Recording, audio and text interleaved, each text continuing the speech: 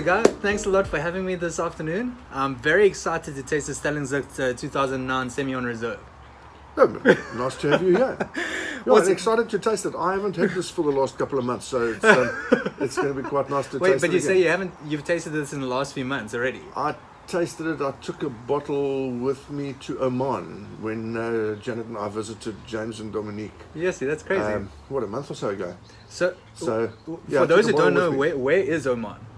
Oman is up just above Saudi Arabia and above Yemen. Okay. Up next door to the Emirates. Aren't they quite difficult when it comes to wine, though, or alcohol in general? Well, it's a Muslim country, so you know the local population don't drink wine or don't drink alcohol. But I mean, obviously they have a large tourism sort of infrastructure, etc. And I know that they're building on that. And they've got businessmen and expats there, you know, in the hotels and stuff. So I mean, you can get. Yeah, for sure. There's definitely not cheap. There's a lot of thirsty people that side for sure. Okay, so Guy, let's get straight into this. Can you first tell me a little bit more about yourself? What got you into winemaking and where you've produced thus far? Well, what got me into wine is really just I actually don't know. I don't know what it is. I started making wine when I was a light at school. I think I first used to pick the grapes from the pergola. The sort of we're actually sitting under a pergola at the moment. Not the one, but a similar one. I used to pick the grapes when I was at primary school. Man, I used to pick those grapes and turn them into grape juice. And where other families had orange juice for breakfast, we had freshly squeezed grape juice. And then at high school, sort of got into the fermentation. And I'm very lucky that I had parents who were sort of like open-minded enough to let me play with these things. Yeah. And so I used to make wine from anything. I mean, oranges and apples and rose petals and coffee beans. And this is seriously good information, especially for where you know, if another lockdown comes about, you can apparently make wine from rose petals. It just takes a while. Yeah, and you know, it was just really a hobby that turned into my career. It's as far as where I've made wine, I studied winemaking at Elsenburg.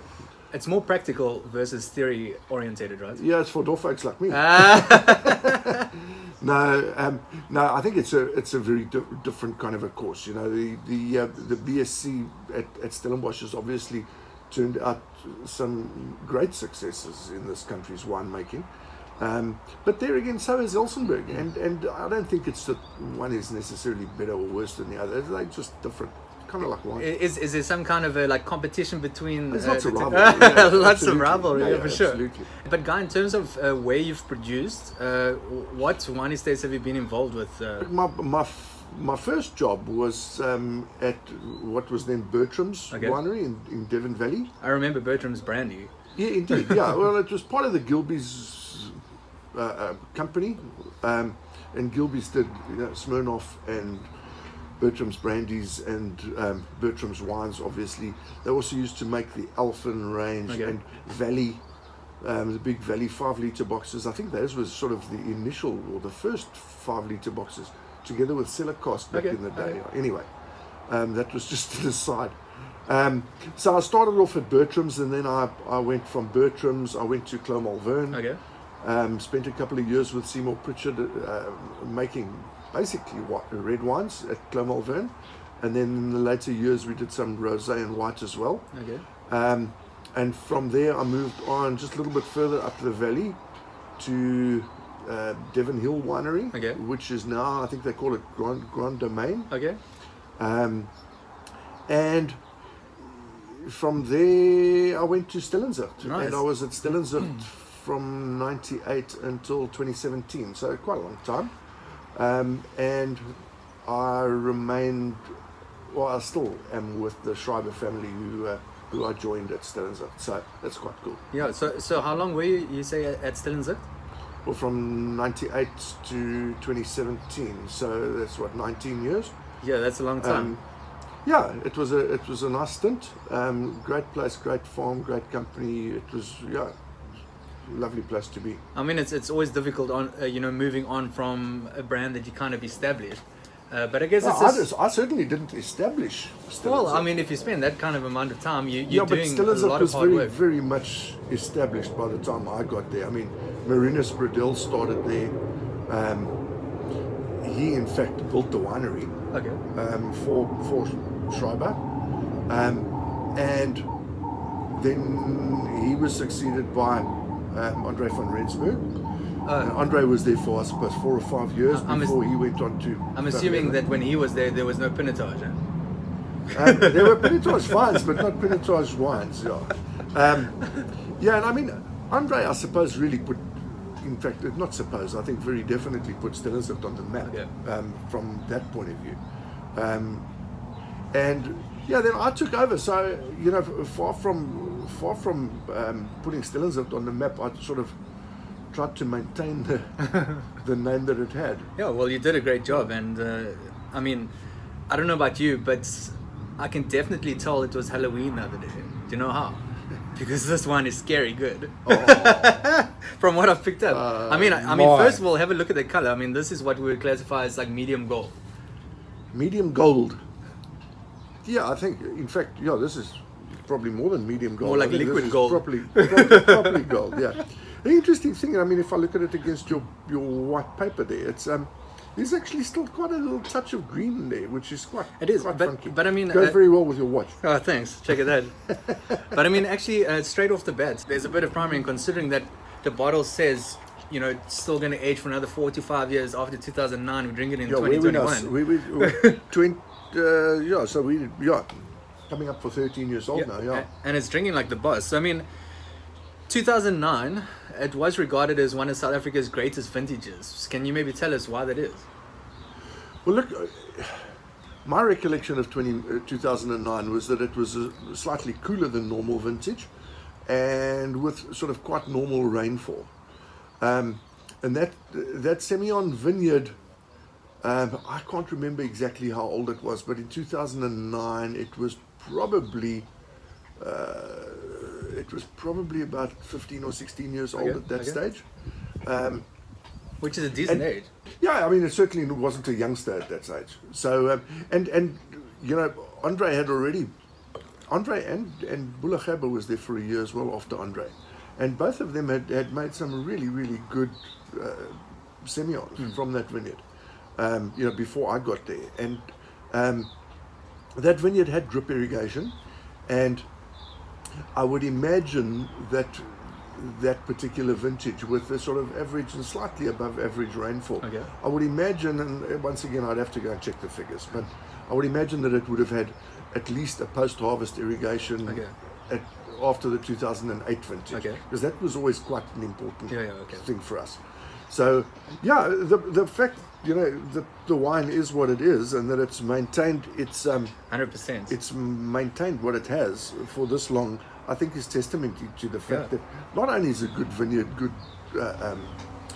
good location, all the rest of it, all the good intrinsics for the wine, but I think probably also a very good vintage. There's definitely some honeysuckle, there's nuts, and I actually got some marmalade now as well. The further you get into it, I think the wine is obviously going to open up as we go along. But yeah, absolutely. But for Semillon, I mean, I'm not saying that, I know there are places out there that are specifically producing Semillon to go the distance. Yeah. But I mean, was this something that you had in mind at the time, or was it something? Well, I think that the Stellenzicht Semillons had always gone the distance. Okay. That was just one of the things, you know, and I think that Semillon, together with other varieties, but I think that Semillon has shown itself to be a variety that can go the distance. This wine was never produced to sort of be a bottle today, drink tomorrow kind of a wine. You know, it was especially carrying the term reserve. Yeah, absolutely, and this was always our sort of flagship white wine. Until 2010, I think we stopped making it. Okay. If my memory's fading, but anyway, so I think that this was one of the last vintages of the Semillon as we made it. Well, thank you for sharing it. After that, we used to blend it with Sauvignon Blanc. Yeah, so that's actually something that I wanted to discuss next. So I was going to say that, you know, the Semillon is somewhat of a neutral varietal. So I wanted to ask you, in your opinion, what's the best way to produce, you know, Semillon in order to kind of really exhibit its varietal character? That's a difficult question. I mean, you've put so many words in my mouth there now. There certainly isn't a one-size-fits-all with this variety. And the way that we made it, I mean, again, you know, I took over where Andre had left off. Stylistically, you know, the consumer wants some continuity. Yeah, for sure, of course. And obviously, Andre had proved that the wine does well in that style. Yeah. So far be it from me to say that I sort of maintained it, certainly tried to maintain it. But that oak style with the sort of relatively big alcohol, I think this one's probably about 14%. Well, I saw there now, 13 and a half. It's probably bloody close to 14. But that's I was just about to get on now. You're speaking about oak. I mean, you can definitely pick up on that oak coming through on the palate now. It's quite toasted, actually. The interesting thing is that it's actually great. I mean, I don't know if you did any. Sorry, now I mean going back to imagine what you did in 2009. But would you have done something like botonnage on this wine? Yeah, absolutely. And one of the things that we did with this wine, and not only in this vintage, was that we used to ferment and mature for sort of 5 or 6 months, not a hell of a long time. Used to complete the fermentation in barrel, like one does with white wines in barrique. They were big barrels. If I recall, 2009 would have been in 500 litre barrels. And malolactic would have been induced but not forced. So if it went, it went. If it didn't, it didn't. It was never sort of very natural process. It wasn't an issue if it didn't complete. In fact, I quite liked that when it didn't complete the malolactic fermentation. It just kept a little bit of the sort of acidity and freshness. Yeah, absolutely. But I think that the one thing that we did slightly differently with this wine is that we put it into barrel, fermented it and kept it in the barrel for 5 or 6 months, and then took it out of the barrel, but took it out with the lees. I don't know that I'm picking up so much oak, but I'm certainly picking up quite a lot of sort of leasiness, I've got you. which yeah, I think is quite cool, especially with the sort of the lanolin characters of the wine. Absolutely. Well, I guess this has already busted that myth to pieces, but there's a myth out there that white wine can't age. So firstly, do you agree with this? And secondly, for white wine to age, what are you looking for in a white wine? Because I mean, think about it. How many consumers out there have that set in their mind? You see, but that's the point, is that it's a silly thing to say because it's a total generalization. Exactly. And that beauty is in the eye of the beholder, as it always is. Now, if I had to serve this wine to a large percentage of the white wine consumers out there, I'd say, no, we're not this. Give me a. People are scared of development for some odd reason. Yeah, absolutely. Yeah, especially saying that after voting day. You know, it's an acquired taste. You know, like drinking single malts. Not everybody digs this stuff. You know, hey, if it's peated, it's the best. Yeah, you see, you say that, but not everybody agrees. Exactly. This is what we want about. And I think that for me, this is just absolutely gorgeous. I mean, this is complex. It's amazing. It's a great. So sorry to interrupt you, but I mean, this is what makes this really special. Is because, first of all, it is a rare wine. It's a wine that you produced. The farm is under new ownership. This wine is never going to be produced again. I don't know if they're doing semi on that side anymore, but I'm not sure if that vineyard even exists. But I mean, it might. I'm not sure. But I mean, what I'm trying to say is that this wine nobody will find anywhere else unless they happen to come and twist your arm and get something from your private cellar here. Yeah, and I'm not sure how many bottles I've got left. But anyway, yeah. But I mean, so that's the thing. So as you already know, this is going to go into a mixed case of 6, and whoever donates towards my educational campaign, they get an opportunity to expose their palate to something as special as this. So. Yeah, and I think that you've hit the nail on the head there. You exposed. Yeah, exactly. Because some people talk about the consumer needs to be educated. I think that the word educate is a little bit of a slap in the face. For sure, yeah, exactly. Because you don't need to be educated as to what you like to drink or not. I think rather than educate people, I think that we need to expose people to these type of flavors, and this kind of concentration and sort of butteriness and gentleness and all the rest of the stuff, because this is so far removed from a 2022 Sauvignon Blanc. Yeah. You know, which is what a lot of people are asking for now at the end of 2021. Yeah, they can't wait for that 22 to absolutely. be released. So this is so far removed from that, and I think the more we can expose people to these kind of flavors, the more we'll find that people actually start saying, "Hey, you know what? This is quite cool." Yeah. I mean, earlier on we were at the boat, and hopefully in a couple of weeks' time I want to be crayfishing. Yeah, for sure.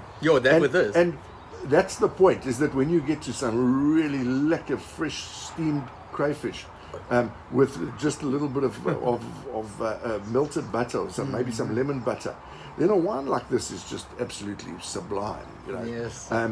And you know, that's the point, is that one doesn't know that until you've been exposed to it. For sure. And I think that it'll be very cool for someone to have, or some lass. It's still to have incredibly the juicy. Yeah, it's so juicy on the palate now. I'm not like, wow. I mean, I didn't expect it to be this good. Obviously, I expected it to be quite special, but it's really showing itself off right now. I think so. I think it gets you salivating, and of course Absolutely. that's exactly what you want. Sure. Yeah. So guys, as a winemaker, what's been your biggest challenge to date? I mean, this can be a personal endeavor, it could be a natural disaster, it could be a specific vintage. What's the craziest thing you've had to deal with as a winemaker? I can't think. I've actually been really fortunate. Well, that's a good thing. Yeah. You know, the marketing and the selling of wine is it's to me, cutthroat. it's almost more, well, it is more of a challenge than producing it. You know, when you're producing it, you're sort of doing what you do. Yeah. When you marketing and selling, you're not doing what you do. You're doing what you think somebody else wants you to do. For sure. It's really a strange sort of conundrum. And so I think that's sort of really where the challenges lie.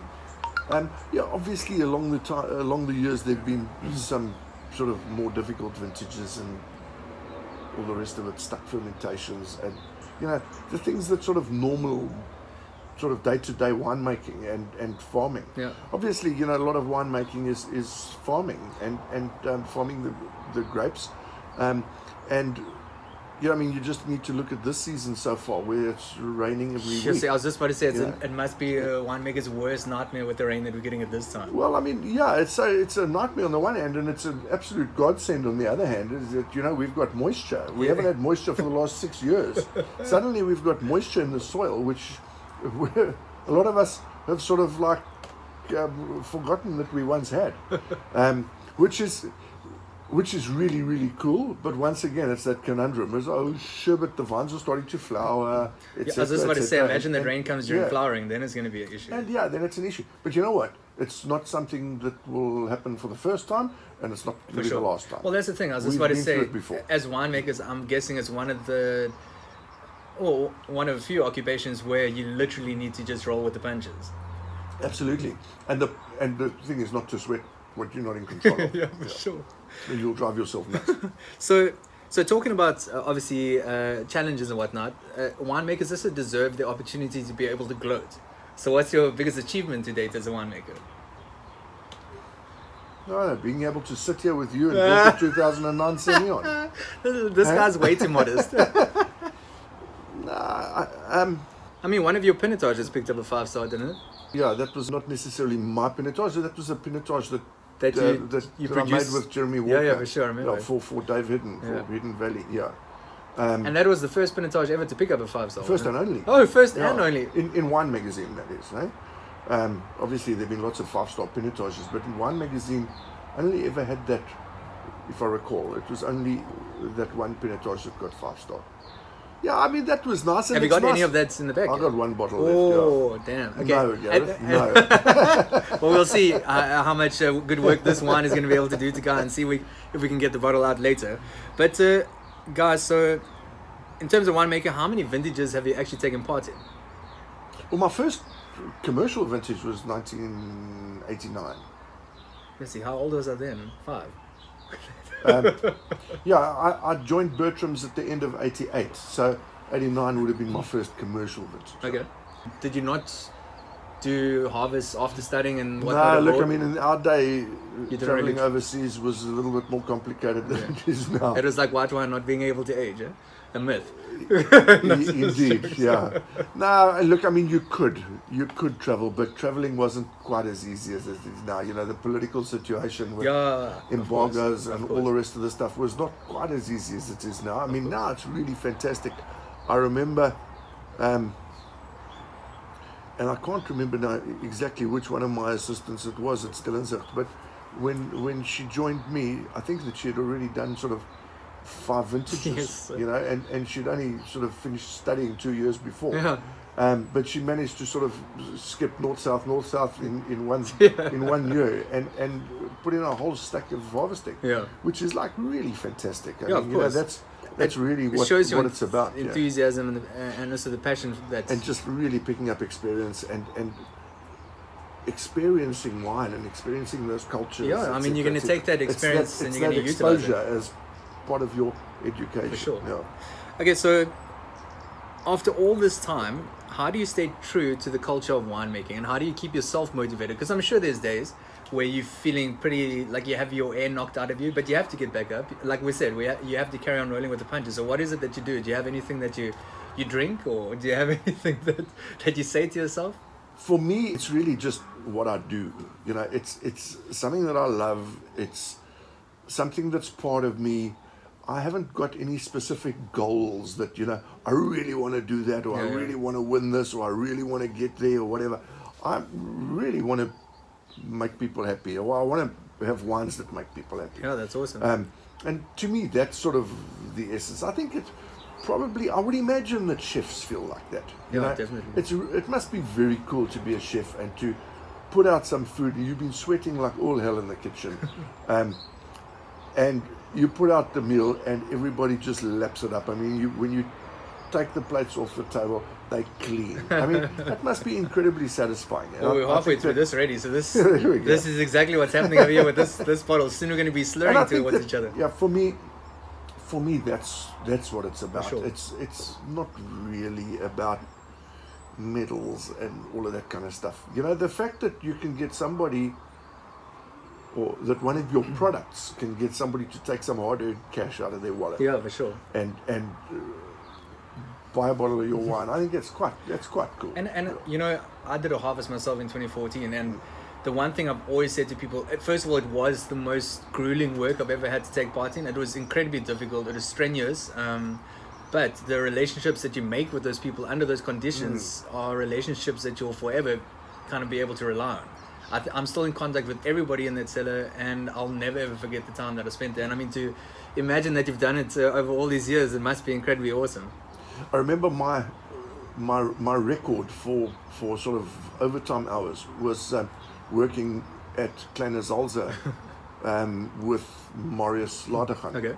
And I was his assistant at that stage, and went to work at sort of like 6:30, 7 o'clock on Monday morning, and went home at 2 o'clock on Tuesday afternoon. We were harvesting Weisse Riesling at that stage, and or that particular day, and we had a problem with the Riesling, is that it blocked all the sieves in the strainer, and we really battled to get the juice out. Was that because of the sugar? No, it's just because Riesling just has that really slippery skin. Okay. It kind of like Hanepoort. Okay. It's just a difficult variety to drain, and we were using a different sort of kind of tank, a prototype type of tank, and it just wasn't working the way it would normally with the Sauvignon Blanc. Anyway, we managed to drain it. Mostly because we actually just emptied the grapes onto the floor at about 3-4 o'clock that morning, and then had to pick up, and we managed to clean up the place just in time for the first load to arrive on Tuesday. Is this what people mean when they say dirty winemaking? And you know, then the next grapes had arrived, and so that's it. Move on into the next day, and it was really very, very long hours and physically hard work, and it always has been.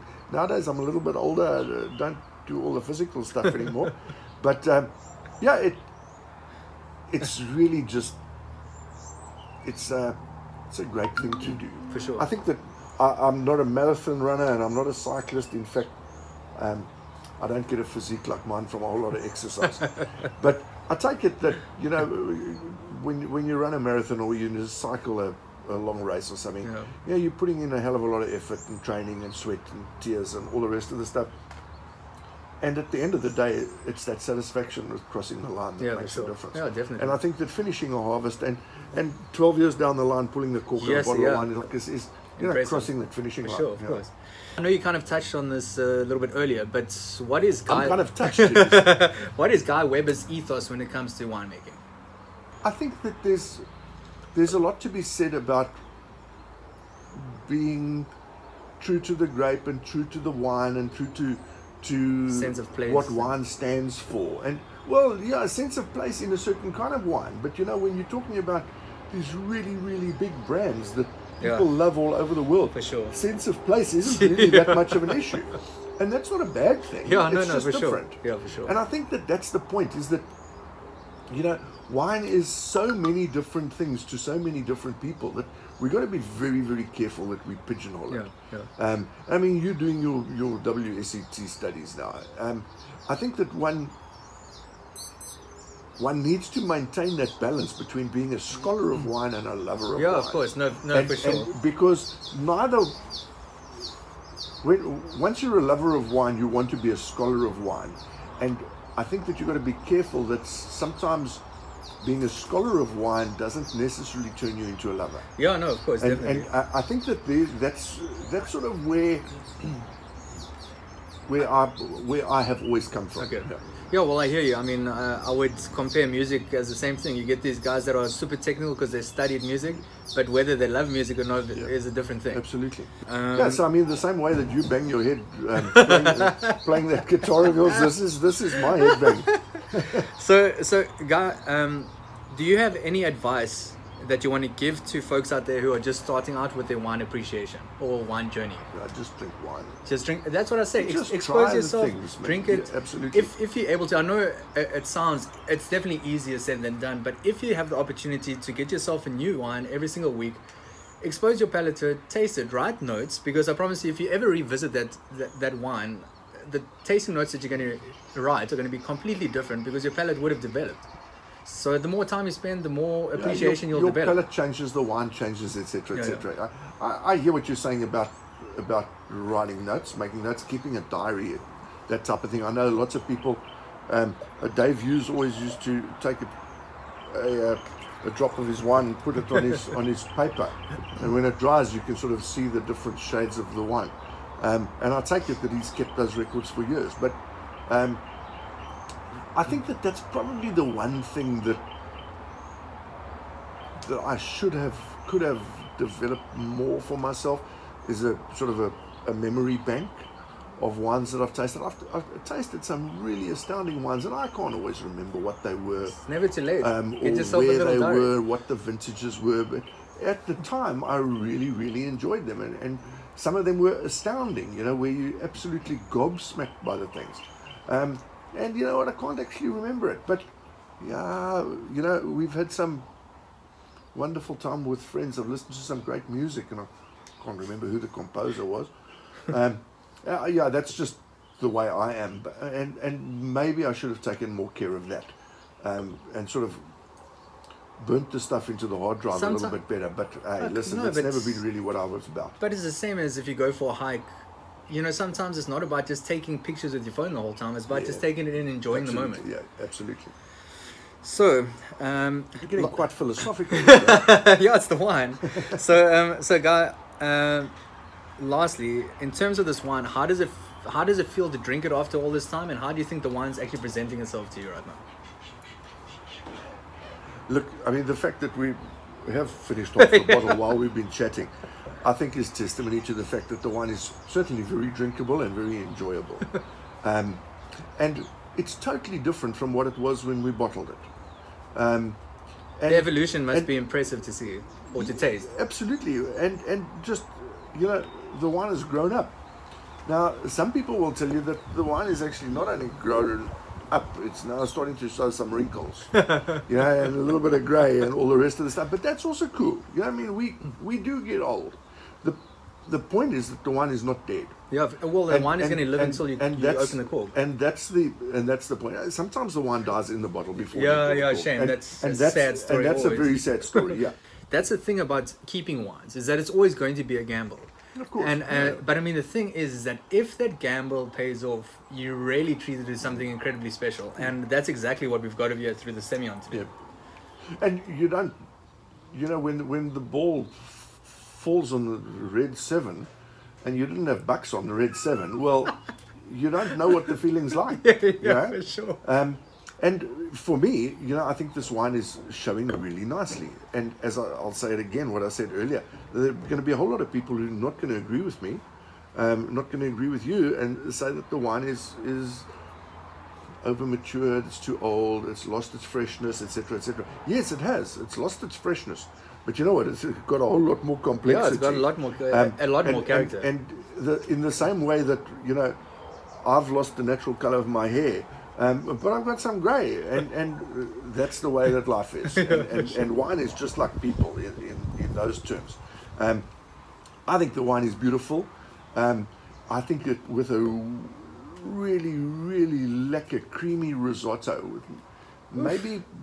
Hey, that crayfish risotto. That crayfish risotto would be fantastic. There we go. Yeah, but maybe even just some mushrooms, a mushroom risotto, but a nice creamy risotto. Yeah. With a lot of good parmesan, I think would be fantastic with this now. I can literally taste parmesan. As soon as you said it, I could taste it going with this wine. There we go. But yeah, maybe with a little bit of lemon zest. Yeah. So guys, thank you very much for having me this afternoon. I've really enjoyed chatting to you. The wine has really showed itself off incredibly well. And folks, that brings us to a conclusion of today's tasting. And now you've heard it straight from the horse's mouth. Cheers. So again, just to let everybody know that this is going to be a 6-episode series where I'm going to be sitting with a few of my favorite winemakers, and they'll be obviously bringing out wines which are incredibly rare, and a single bottle which is going to be donated by these amazing guys and women will be going to a mixed case of 6, which you can get your hands on. All you have to do is scan the QR code over here, which will take you straight to the site, give you all the information, and you will be able to donate accordingly. And before I love and leave you, I'd like to remind all of you that there's no standard when it comes to your enjoyment for wine. And remember, be kind and drink good wine. Cheers. Cheers.